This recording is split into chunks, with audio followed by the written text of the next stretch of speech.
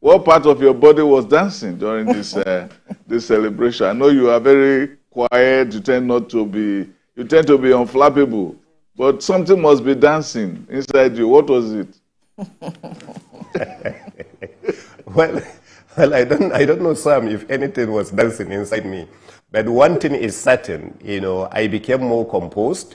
I had always been a little bit confident because starting with the tribunal, well, I was declared by the INEC, you know, in February that I was the winner of the election with 347,000 votes against 280-something thousand votes.